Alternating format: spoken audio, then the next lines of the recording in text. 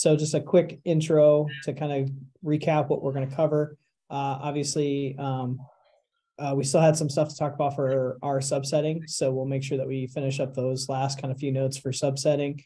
And then we will jump into chapter 5, which I think we have 2 presenters for that tonight. So hey, that's my bad. Seriously. I to be honest with you, this worked out perfectly because right after like we established this, I got slammed today. So it's actually best, but I am prepared, I guess, maybe. So better than usual. Good, because you can jump in whenever, like, or at least something out, you think there's something interesting, just feel free to jump in, and we'll just kind of do it that way. Yeah. We always do that anyway, but at least you'll have more things to jump in with. Maybe that'd be good. There you go. So I appreciate the group doing that and being flexible with that. Just a heads up, it's just a quick reminder about like the sign up sheet.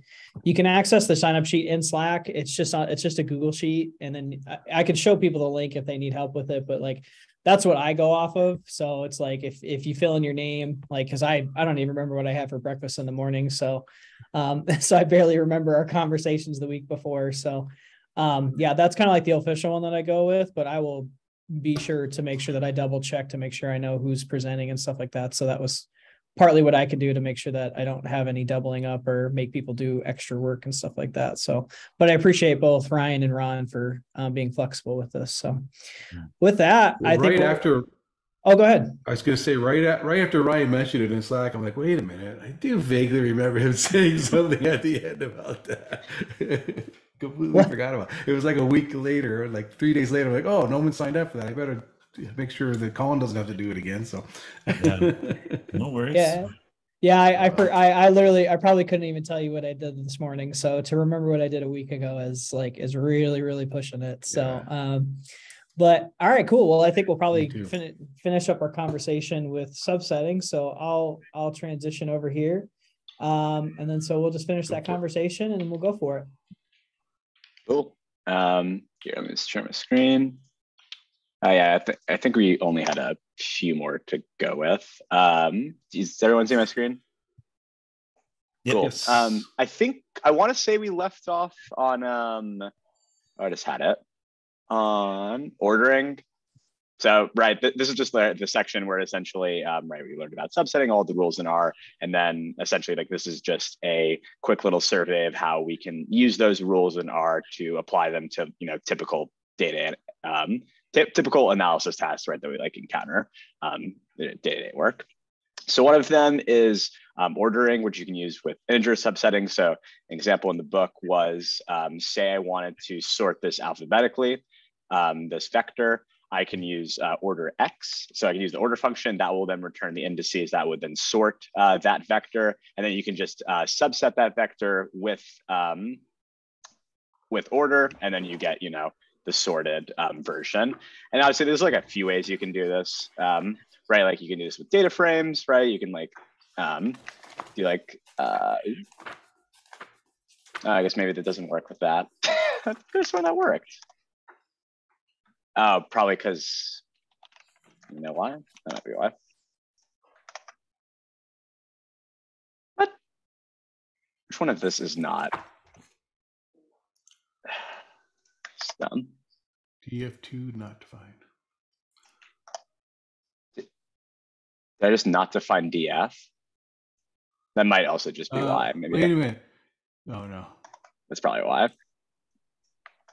Yep, that's why. So I was like, I ran this before. Like this worked. Sorry about that, right? So you can do the same stuff, right, with data frames. If you wanted to, randomly sample some of the rows, right, with, you could do like that, right, where you just get the rows and then say, I want the columns from like 3 to 1, just reverse that order, right? You can do it right with the order function. You can also order the names of columns in a data frame. Then you have the tidyverse analogs, which I think are just a bit more easier to read, right? You can just arrange a data frame by a column. In this case, it'll default by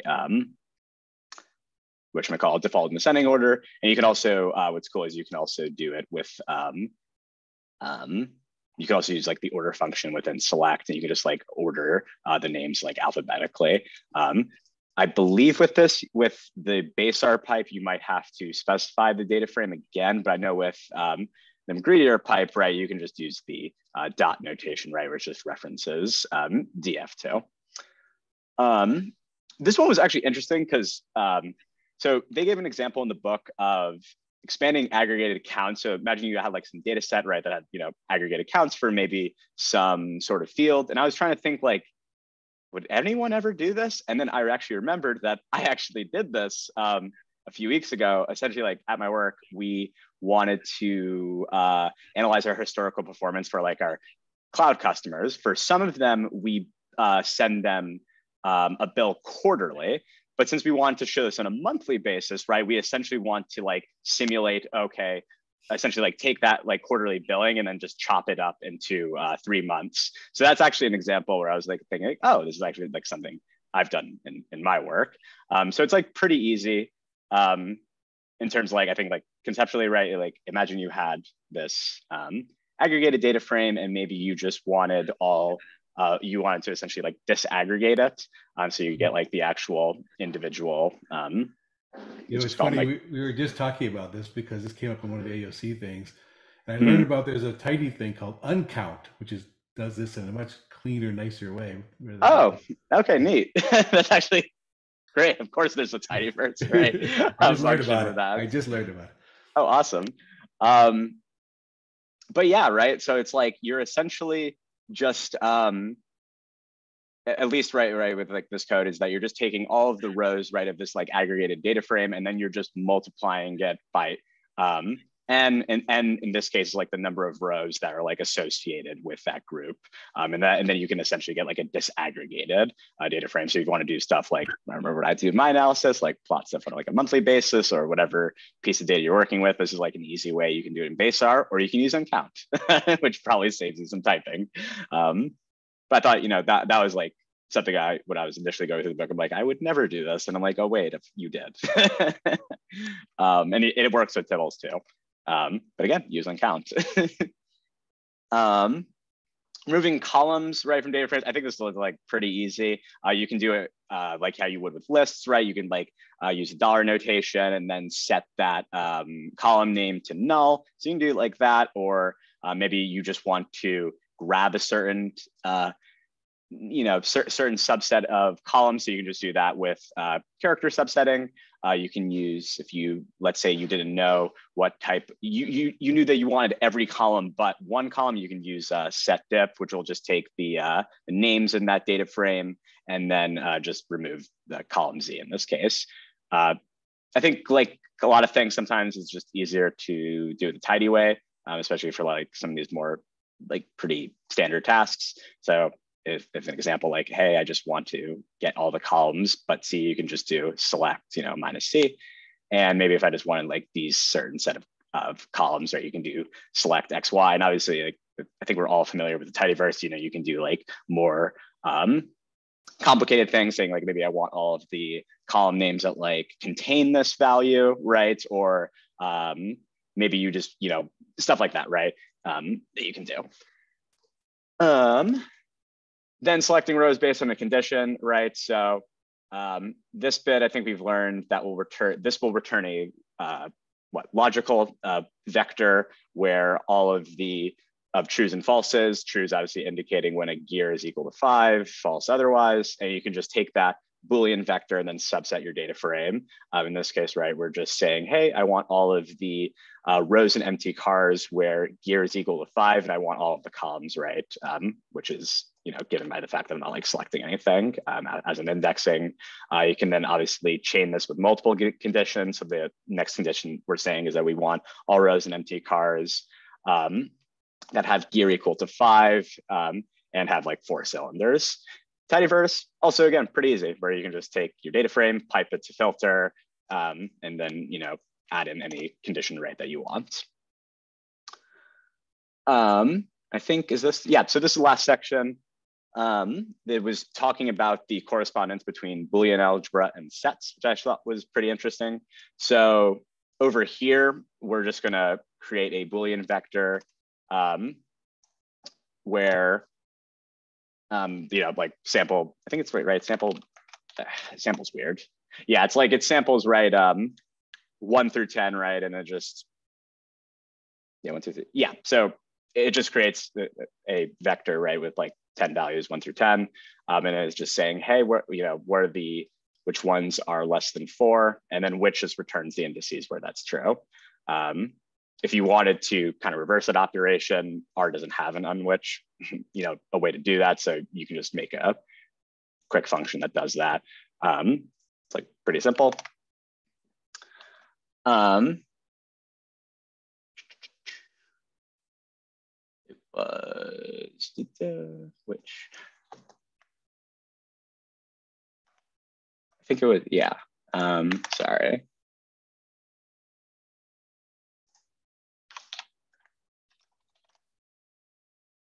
Okay, cool. So this is kind of right showing the correspondence. We're just, doing this stuff here. But if we do X1 and Y1, right, that will just ask, okay, show me the indices where both of them are true. So if we do that right here, right, X1 and Y1, that'll just then give you a vector where it'll show, false, false, false, false, false. And it's saying that the last indice between them is true. And then if I do the intersection is the values right there shared between two vectors that will then return, in this case, it will return me at index 10 or index 10.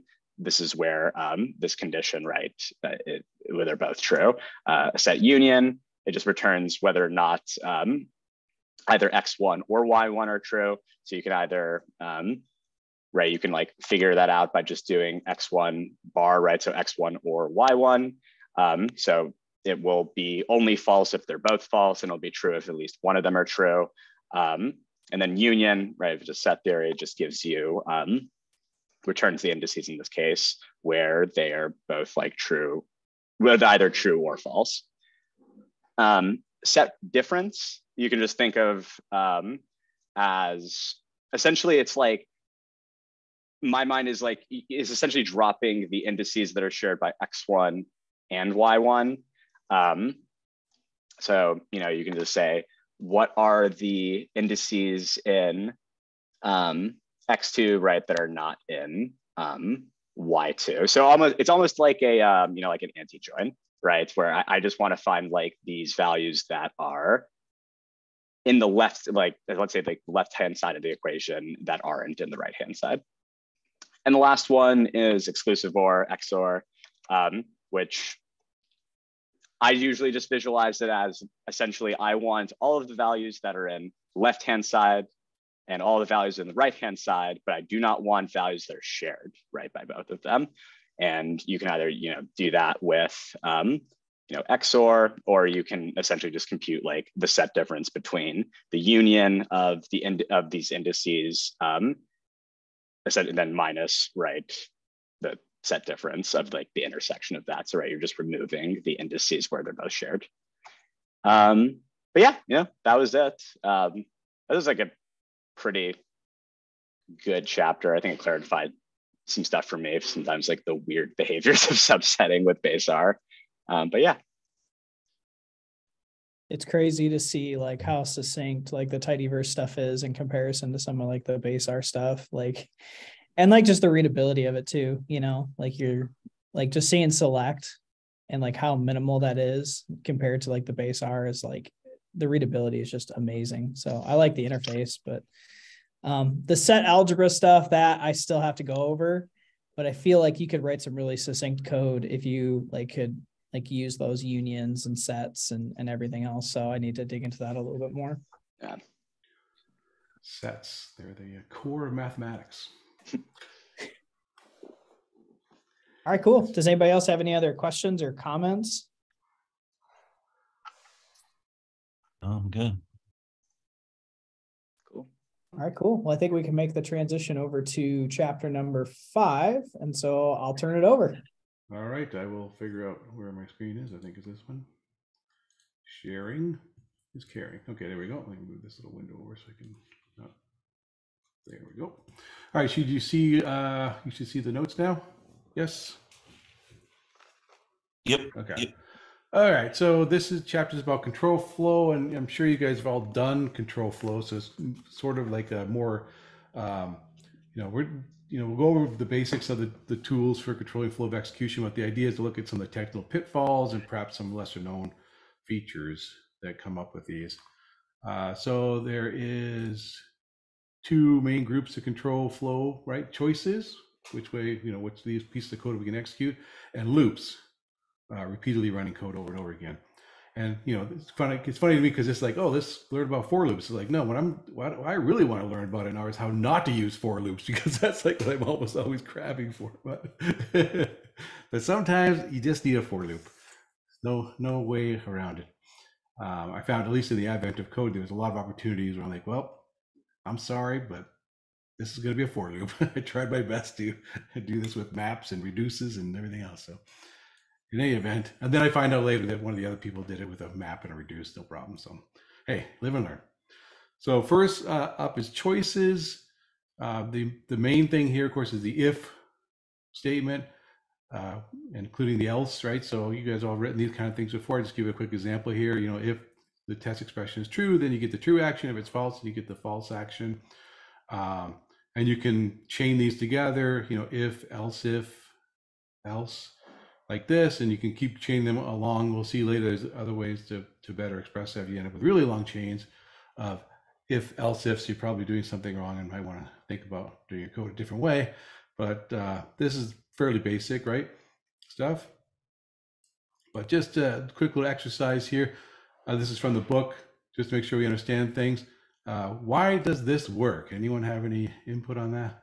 So we take a list, a vector of 1 to 10, and we ask if the ask the length of it, and we put that in as a condition, and we get not empty. Why does that work? So I thought this one was interesting too. And from the way I picked it apart and the way I understand it is that, well, if you're wrapping length around this vector of 1 to 10, length is going to return one value, which is going to be 10, because 1 through 10 is length 10. So that's a number. Now, if that's a number, there are certain coercion rules that if follows that will convert it into a logical. And I think those rules are is if like something's there, it returns it as true, right? Something like that was what I was thinking. Oh, I was thinking about it. I know within Python, it's like, for instance, if it's like an empty list, I know in like Python, and if I do like if, let's just say this empty list is like X, right? Then it would be, wait, am I maybe wrong? Yeah, the second one does, X is just an empty list, and then, Yep. It works. It works too that way. If it's empty, so you get false now. I do expect. Yep. But does like R do like the same way again, right? Where like kind of like seems Python. to. I mean, I did some experimenting. It seems like it has the same kind of truthiness. They call it truthy. So zeros, empty lists, and things like that are falsy, and non-zeros and non-empty things are truthy. And sometimes the language is used. I've seen in computer science folks, but because the value zeros, nulls. Because 10 is a non-zero value, right? Right. Yeah. Okay. So if you put if 0, you'll get false as well, by the way. Okay. Which is what length of the X is, so that makes sense. Okay. Because that's what you put in if you just put it if X, where X is numeric, just empty list too. I think that should. Does that work too? I wonder. Yeah, no, it does. I've done it before. I've done it before too, where it'll do it. So it's like kind of similar, right, with like Python, where like if I like doesn't like that. Oh, it doesn't? Oh. So it doesn't. No. So unlike in Python, an empty list is not false. An empty list is just argument of length 0. Oh. And it fails, which brings us to the next section. So so it looks like zeros are this. So 0 can be coerced to a logical. An empty list doesn't get coerced to a logical, unlike in Python. Like you said, in Python you could just put like, I could just put if X and not empty, it would work just fine, but not in. That's an interesting. I just assumed that actually. I just tried it. So, but Wait, Colin, that goes right to the next shot. Can you go back real quick, Colin, before we shut that down? So I don't know if I heard you right, but so you're saying for the top example, the reason why. Well, no, sorry, the bottom example, the reason why it's empty is we've created a numeric vector, but it has no length because all we've done is say, created an empty numeric vector. If length, right? 0. Yeah. So if 0 converts into false. Yeah, there's if you go look at if you look at the documentation for if you go look at the documentation for if, I think it's the condition argument, we'll talk about it, where it's like any length 1 logical vector that is not NA. Other types are coerced to logical if possible, ignoring any class. So, this is a length 0, so numeric is a length 0. So therefore, the if statement returns it as false. And then because it's false, it returns the empty character string, or empty. Right. So, yeah, sorry. I just I want to make sure I grab that. No, I think that's a good clarification. Go ahead. I was confusing things a little bit with my Python. It was confusing me a little bit there for a minute. Like some of it, it's like back some of to it's this like, then. oh, just one thing, just like some of it's like I think Hadley really wants to dig into the function documentation. So some of this I think gets cleared up by reading into the documentation of the if statement and the if else. So, but sorry about that, Ron. I didn't mean to cut you off. No worries. Yeah, it definitely helps to read the documentation, which I did look at earlier, but promptly forgot. So some of the things about the if is that this is what we were just talking about. The condition must evaluate to a single true or false. Otherwise, it's going to be typically an error. So you can't be a vector in there, can't be an empty list, like we just found out. It has to somehow either convert to or evaluate directly to a single true or false. The exception, they says a logical vector of length greater than 1 will only generate a warning, but only will actually use the first element of that vector. So he recommends setting this condition R check length 1 condition to true, but it must be the default because I did it with my R. It gives an error. So it doesn't like vectors for even Boolean vectors, which is good. That's what you want, because if it did take the Boolean vector, it does the wrong thing. It doesn't do what you expect. It doesn't do a vectorized if at all, right? Just gives you. So I'm glad it does the die instead of warn. At least now. I don't know if it's the default or not, but on mine it does. You can try it on yours. You can see what if C true false does on yours, but I think it's a default as of 4.2. Okay. So as from R 4.2, conditions of length greater than 1 are an error. So okay. I'm trying to find that. I couldn't find it. Appreciate you looking that up. So speaking of that, if you do have a vector and you want to do a vectorized if, there's the if else function.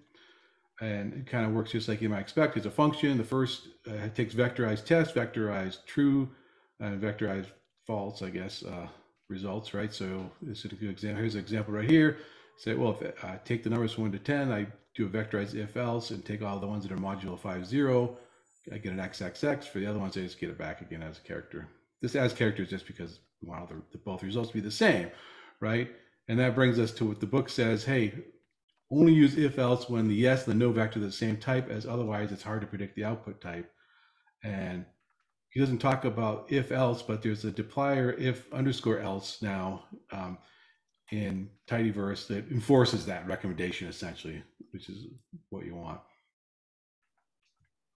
Here's an example right here. Here's if else, true, true, false. And if it's true, I give it A. If it's false, I'm going to give it 3. I just end up with characters, it turns out. In that case, but if I try with if underscore else from deployer, it gives an error. It says, oh no, you want these to be the same type before. What are you doing? You're probably making a mistake. Type of thing, right? And again, I love these things when things fail like this. Sometimes I think he makes this point later on in this chapter, but less flexibility is usually better. Less likely to shoot yourself in the foot if you have less flexibility. Let's see. I mentioned that, the multiple if else chains. So the way to more often a less flexible way to do that is with a switch, which can be very handy. It looks like, just to give this example, this is an example from the previous cohort, which I left in here because I thought it looked pretty cool. He uses switch here as the example, switching on the type, which is a character, and then if the character matches mean, note there's no quotes on these in the switch. It's just left as it is, unevaluated. So if it matches the string, basically matches mean, matches median, or matches trim, it'll return that particular function here, right? So function, or actually evaluate that function at the point for the data X. And so he created some data frame of some random, I actually changed it to be log norm rather than Cauchy in the previous example, but I used 100 log norm values. And then let's see where are the means, the medians, and the trimmed. And I just use that function. This is probably the most complicated way to do this, but I use that mapping function we made right here. Right, yeah, here it is. So I supplied that to the center function to the different centers, mean, median, and trimmed. Right. So that's just an example of using switch. It's just seemingly now, as I'm talking about, it seems more convoluted than necessary. But switch is somewhat limited and restricted. And again, I'll say that's actually a good thing, right? It means you have to do things a certain way to make sure that they work. So before we go on, Yeah. I'm trying to figure out how switch is being used here is what Me too. Yeah, I So I have this data frame, which could just been a list, mean, median, and trimmed, right? So I'm going to apply this function up here that I made to that. So to the data values, X, and then to that string, right? So the first one is going to be center these random variables, and T is going to be mean. So when I call center with T and mean, it's going to switch on that, right? Here's the switch part. So type is going to be mean in that case. So it matches mean equals, or it is mean. So it returns, it does this function. The notation is kind of weird with switch, right? It's like mean equals mean, it's like, but anything beyond this other side is equal. What this means is when it matches this one, return this other thing on the right-hand side of the equals. I think like a right-hand arrow would have been a little bit better there, but this is the notation we got. Yeah, because what's confusing me on this is like it's not necessarily, well, I mean, it's related to the plot, but I think what's confusing me about this is like how it's applied. I get it how it's applied in the S apply, right? Like you're passing in these character values of mean, median, trimmed, and it's going to create I'm guessing three different data sets, right? And then it's taking those three different data sets, three different values, yeah, three different values. Yep, three different values. Data set with three different values for the three different measures of the center tendency. Okay, I see what it's doing now. Yeah, I see what it's doing now. It admittedly is overly complicated example. So you couldn't just do the same thing with like cool. case when? That's my question. You could also imagine if you like chained like or like if you wanted to like chain a lot of much better. Yeah, I'm a big like some of this is like I'm a big like case when dude. I don't know about the rest of you, but like I a lot of times I have to create like certain subgroups and stuff, and so I'm definitely want to try the switch thing, but it's kind of some of this stuff is I wouldn't. Oh, really? I'm not recommending it. If you can use case when, use case when for sure. Yeah, no, I'm not. I guess switch is similar to if. I should say I want to look more into what it is. I mean, I kind of get it, but when you need it.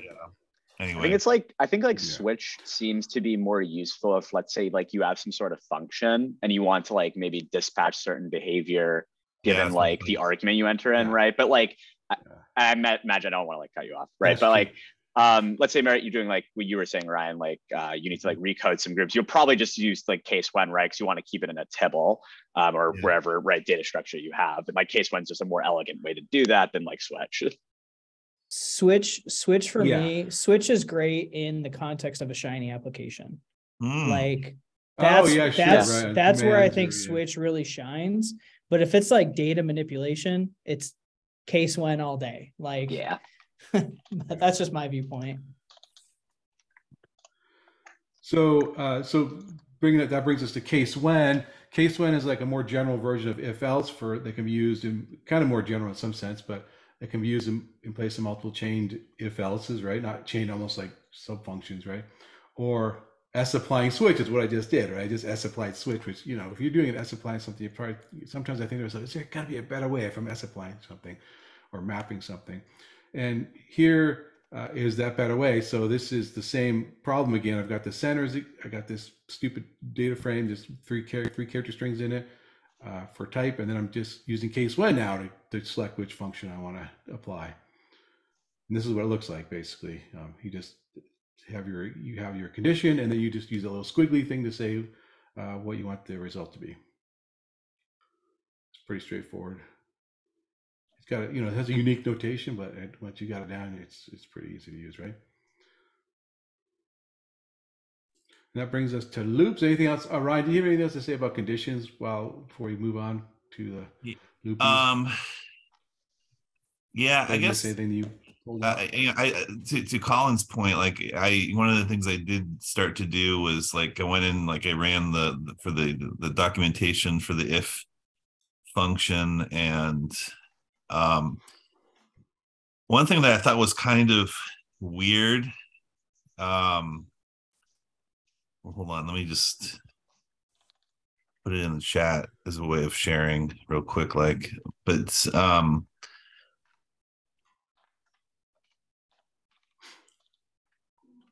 like this was something from the book. I don't know if y'all can see this. It says, what type of vector does each of the following calls if else? So this was in, I forget if this was in the documentation or in the book, but it says if else returns a value with the same shape as test, which is filled with elements selected from yes or no, depending on whether the element of test is true or false. I thought that the whole idea of shape, I guess, is just like length and like what the attributes are, or is that all that we're? Can y'all see what I posted? I'm not sure. I do see what you posted. I don't know. I'm not sure exactly why it says what it means by shape either, other than just dimensions. Yeah, I guess maybe I'm overthinking this. Maybe shape just really means length and like what the attributes of the type are or whatever. But I thought that was kind of. There was an exercise though. Yeah. Exercise for that. It's interesting. I mean, like, because some of the language for like, and again, I'm not trying to bash on base R or anything, but like some of like the language around some of the base R, like stuff, you're just like, how does that play in like the yes, no? I know this doesn't answer your question directly, but like, like the two arguments and if are yes, no. It's like, I don't know if that's the best language to, use around. So I think shape, is referring to what you're thinking of it is like the length of it. So if you're passing it a vector, it's the shape of it is the length, but yeah, I mean, I might be reaching too. I think you're right. I mean, I guess I just wanted to raise it as something. Here's another one that I really like from Hadley. I recommend assigning the results of an if statement only when the entire expression fits on one line. Otherwise, it tends to be hard to read. Yeah, I guess I kind of agree with that. I don't know. Some of it just has to do with like how you use space, I guess. And then, hold on. So I don't know did we talk about this, but like one of the other things I kind of thought about. Sorry, I almost just dropped something into Slack. Sorry, that's the right place to drop stuff. Okay, yeah. So when you use single argument forms without else, if returns null. So I thought that was kind of interesting, right? Like this was something that maybe you already raised this wrong. To me, like I don't know. Like, no, I did. No. Sometimes I think the best lessons from these types of chapters is these little things, like like something like this, like if you remember that if returns in an indivisible null. I mean, I can see why that would be functionally interesting. I don't know. I don't have any real answers. Sorry, but I some of these little kind of like Easter. I generally try to avoid using if as an expression. I don't know if is an expression because everything is an R, but I just try to avoid using return values from the regular if at all times. Well, that was it for that reason. Because you can always use if else, I partly want to think that kind of goes hand in hand with what Hadley's saying, like keeping it as like one-liners. Because first off, it's like my first question would be: have you ever tried to debug like a triply nested if statement? Yes. That's not fun. No. And then the other thing is if it's good behavior to have the null, like there's some benefits to it too. But like if you have those complicated if else statements and it's returning null, but you don't know where that null is returning at, it's even harder to debug it. So it might be valid code, it's returning null, but finding where that's happening could be challenging sometimes. So I think this kind of goes hand in hand with what Hadley said of like, if you're going to use if statements, they need to be one-liners, or at least try and keep them as concise as possible. Yeah, I can see that. But that's, again, I can't read Hadley's mind, but that's what I thought when I read that. I think you're closer than me. That's for sure. Okay, so back to this. Loops, we're all familiar with loops, so this just quickly reviews, for items in vector. I guess one thing to call out is that unlike in Python, fors are always iterating over some kind of a vector. So this is always the syntax for item in vector, or I shouldn't say not like Python, but unlike in many languages, right? For loops normally can iterate over. I mean, it's completely general. You can put anything here. You can go 1 to 10. You can still do any kind of for loop, but it's always a vector of some kind, even if it's one you just created just for that purposes of iterating over. There's a quick example. I don't need to belabor that. And I don't know if you've used this before, but if you need to exit out of if you need to skip the rest of a current iteration, you can use the next statement. It'll just complete it'll just jump to the end of the loop, and then break will exit the loop completely if you've never used that. Those are useful things. Here's a couple examples. No need to belabor that, I don't think. So a quick exercise, another is from the book too. I just picked this one out to look at real quickly. Here's a vector C123, and I say, okay, for x in x's, the same x up here, I'm gonna do this loop where I assigned x's now, the combining of x's and x times 2, right? So the x from that loop. So when you can see this is the result, if you do that, you get 1, 2, 3, 2, 4, 6. So what does that tell us? He's asking us about the vector being iterated over here. Anyone? That you're just looping over the elements. I could also just totally be missing something. I don't know. Well, the thing you're supposed to take account is like, hey, wait a minute, I'm changing x's, right? So I've just changed it here in each iteration of this loop. That doesn't seem to affect, why doesn't this become an infinite loop? Because I keep making x's longer and I'm never going to get to the end of it, right? Well, what this tells us is, in fact, x's is just immediately evaluated just once at the beginning of the loop, and then that's it. It's not evaluated every time you go through. Unlike x, which is evaluated each time, but so this doesn't create an infinite loop. It does work kind of how you might hope. That was one of the exercises there, which I thought was kind of interesting. Moving on to pitfalls. I thought this kind of goes with Ryan saying this is probably one of the little nuggets in this chapter of these pitfalls for loops.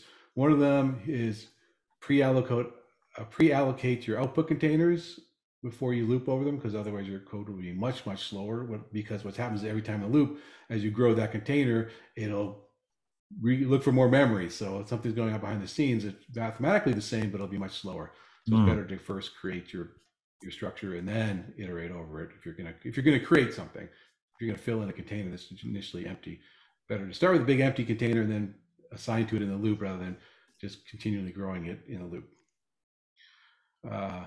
And you'll see that I see that a lot in example code where people do that. So like in the ISLR book, Introduction to Statistical Learning book, he does a lot of base R in that book, and he does a lot of pre-allocation stuff. The other one is be aware that the iterating from the vector 1 to length of v can do a surprising thing when v has length 0, because you'll actually iterate backwards from 1 and to 0. Of course, that doesn't do anything, but you might have expected to get no iterations, but you actually get 1 iteration plus this iteration over 0. So he recommends using sequence along, which I started using after I read that. I'm like, oh, okay, I'll start doing that. It's one of the first things I learned in I don't know if y'all have taken oh, is it? Roger Peng's course, like the R for Data Science, which is on Coursera. Oh. That was a real game changer for a lot of people. And I do remember learning about loops, and it's funny. Yeah, I hardly ever use them anymore, but I do remember that seek along thing. It's funny. And he also mentions, this is kind of something that might be more important later, but if you are iterating, well, no, actually it could be important all the time because we use S3 vectors all the time, even if we're not building them. He recommends, instead of just iterating over them in the X and X's type method, right, to avoid stripping off its attributes. Well, here, just to look at the example. he defines this array of 2 dates, right? And then when he iterates over them in the most straightforward way, it's that, oh, I know I'm going to be clever. I'll do X and X's and just print it out. I get, oh, what happened? The attributes disappeared. There's some kind of, this is our issue here, but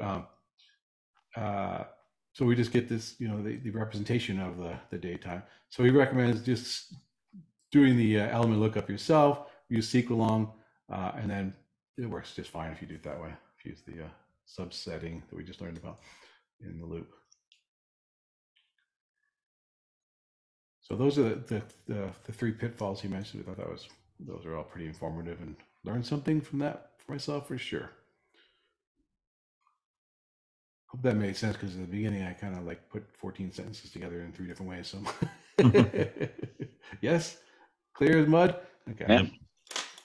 Let's see what else. I think that was almost it. Before he also says there's some related tools. For example, you can use a while loop if you want to, you know, while condition, do the action. Sometimes you want to do that. Performs the action as long as the condition is true. Use that whenever you don't know how long the loop's going to be. Even more general is the repeat action, which is, you know, just does the action forever, never stops until you break out of it. That is, right? It's basically the same as a while true, though, right?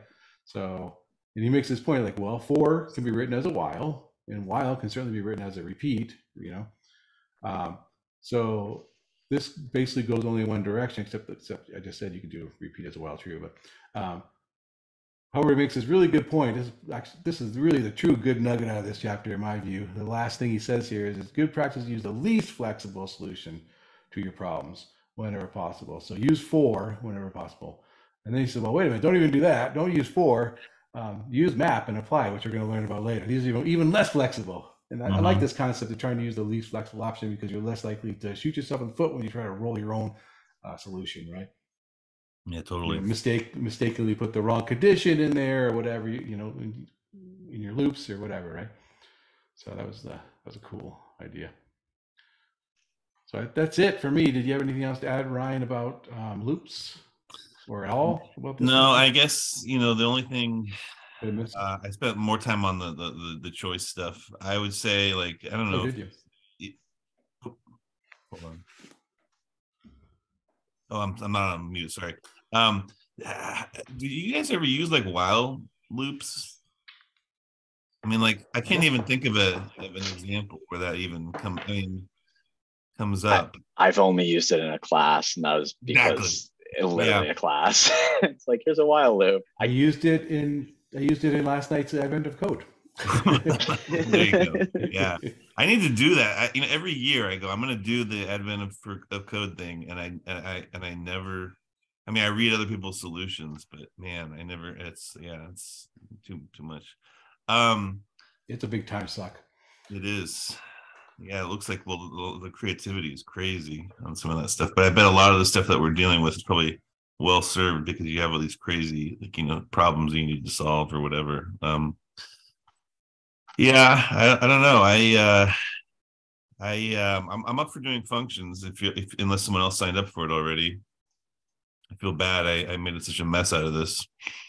No, you're good. You're good. I took on functions, but if you want it a year, I'm more than happy for you to take it. Well, how about this? You do functions, and then let me see. Do you want to do environments? Because I could switch over to doing conditionals the next one over. That's fine. I'll do environments. Yeah. All right, I'll switch over to conditions then. Okay, so we got. All right. Yeah, I mean, whatever works. I mean, I could do functions. I have it right now, but okay, I'll do functions. I mean, that's something that I really want to learn more about. Even though I'm sure many of us have written a lot of functions before. I've written a lot of bad functions. I've written functions that I think are good. Oh, go ahead.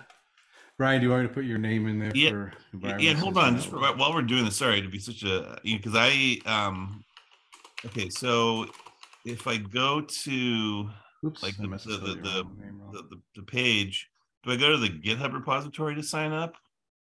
No, you just I can send you the link right now. Here, yeah, send me the link. Sorry, yeah, because I flaked, but I should have. On the also too, it's in like if you go to up top, like and if you go to the channel in advanced R, it's bookmarked. Volunteer to present. Yeah, it's bookmarked at the top, and then you just go to cohort 7. But there's the link for it too, right there. Did you get it? Yeah, hold on. It says 3 pinned, and then okay. Well, it says I can share my screen too. Just go ahead and sorry, man. I no, you're good. You're good. You're good. Because it took me a while to figure out the bookmarks too. I've definitely signed up. I don't know. Like I was trying to find it the other day, and I was like, I thought I wasn't sure if I had or hadn't. Yeah. So here's what the Slack looks like. So I'm in the channel for Book Club R, Advanced R. If you go up here on your, it should be volunteer. Click drop down. Click cohort 7, and then it will pop it up in your browser. Yeah. Obviously. Yeah. Okay. Good point. Okay.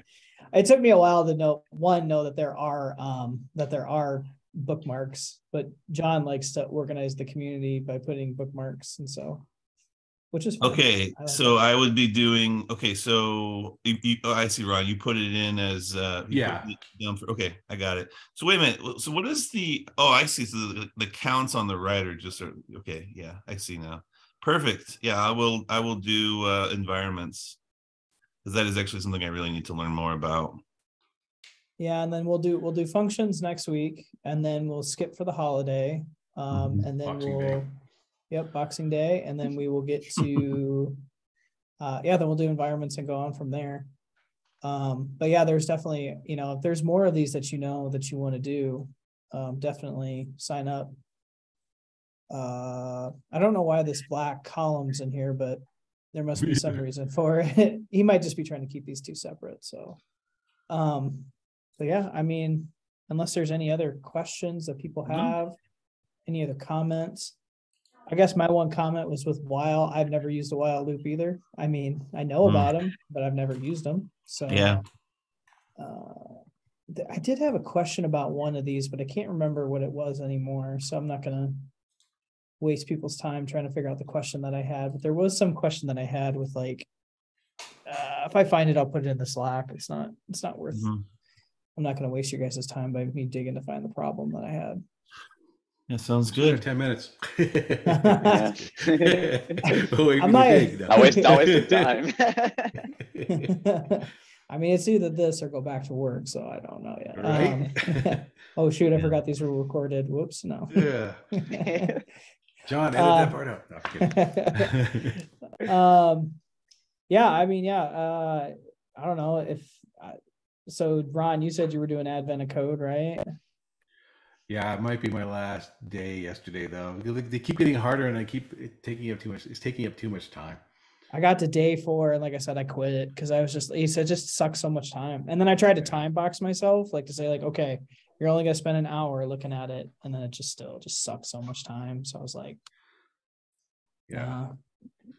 it's like the people that get seeing the people that get in one-liners is just nuts to me. Like that I'm one just guy, like, who is he? Who's a superstar that like doesn't like 12:05 or something like that? It seems like I'm exaggerating, but he posts on Twitter every day. Oh, David Robinson, or man, he's not David Robinson. There are like every year there's somebody who's got like the craziest like. It's David Robinson. Is it?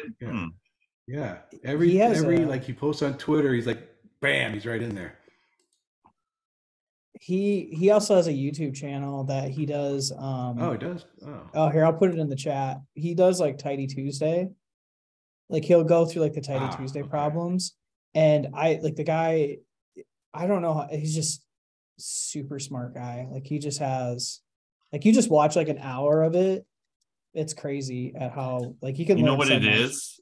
He speaks the tidyverse fluently. It's like when you actually like watch him, I mean, he can like take a total like novel problem and just using dplyr tidyr, all the the basic sort of tidyverse packages, and he can solve just about like any problem. I mean, once in a while there'll be like a base R bit, but man, him and Julia Silgi are like, they can just, you can just like give him a data set and like I've seen many of those videos. It's pretty remarkable. I cannot like just code, you know, just with a bunch of people watching me. I mean, I could probably do some stuff, but like they just are like going through it all. Anyway, hey, I will see you guys next week. Have a good Good one. luck adventing if you can, and if I come, I'm gonna try. I gotta try at least one to just to keep up with Ron a little bit. But man, take care. You can see my solutions in the Slack. They're not the greatest. Oh man, it's just I one of them I did really well on. Like I was really happy with myself, but it's just like sometimes you just like how do you even like approach some of these problems, you know, like because I don't approach these problems in my day-to-day, you know. Yeah, there's like one I looked at the code I wrote for like in Python and I was like, it was right. I looked at it, I'm like, this is horrific what I wrote. Like it's so ugly. I want to like refactor it. But yeah, sometimes you're just like I can't. But yeah, that's where in the most recent one, that's where I used the while loop to, you know, to go through all the to find the path to you know, so it's one of these things like you start at one location, you try to find a path to another location, right? Straightforward algorithm, but the algorithm you need a while loop because you don't know when you're gonna get there. Yeah, it's like, and then you just like I use a while loop. Like you wonder if there's like frameworks, you know, that people like have in their mind, like you said, like the algorithms, like, you know, and like how to implement those algorithms efficiently in your R code is just like, I just don't know it well enough to be like, oh, that's how you do that. Well, David, you know, I implemented a complete algorithm myself, the whatever they call it, that what's the guy's name? Theo Robinson? Or no. Dijkstra's algorithm, right? Just implemented it from scratch for my solution, and Dave Robinson's like, oh, there's a tidy graph library for that. Boop, boop, boop, boop, done. I'm like, and then there was another person on here. What's his name? He had like a one-liner, something real crazy where it was something with like ASCII characters or something, and like some number. Yeah, it's like this. Is it Aaron or Aaron? Stanberg? He was doing for a while the code golf on this, but it looks like he's given up on that. Like some of them are like early ones are more amenable. Like he's got like one-liners sitting there. I'm like, what? So it's crazy. Like I'm like sitting there writing like 60 lines of code, and he's just like, oh, here's one problem, one-liner, second one, two-liners. So I'm just like, wow, this is amazing. But I actually, funny thing was this, if you go look at other people in other languages, like if you go on Reddit and you look at it, like I saw last year somebody like solved a couple of the problems just using like pure regex or something.